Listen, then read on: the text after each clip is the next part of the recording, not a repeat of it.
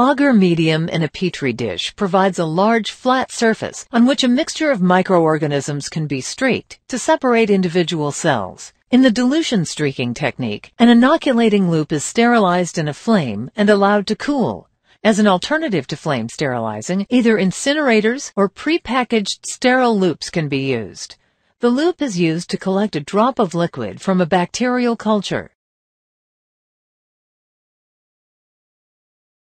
With the loop held flat on the agar, the drop of liquid is streaked across a region of the agar plate's surface. As the loop moves, organisms begin to rub off the loop.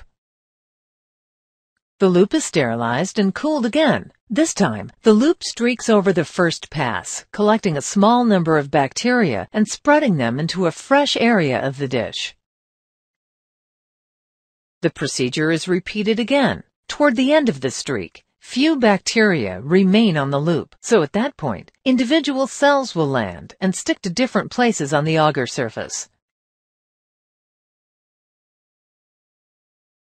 If the medium contains the proper nutrients and growth factors, a single cell will multiply into many millions of offspring, forming a colony.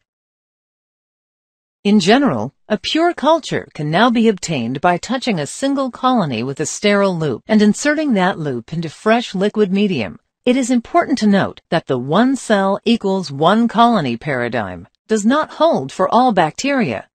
Organisms such as streptococci or staphylococci usually occur as chains or clusters of several cells. A cluster of 10 or so cells called a colony-forming unit, or CFU, may give rise to a single colony.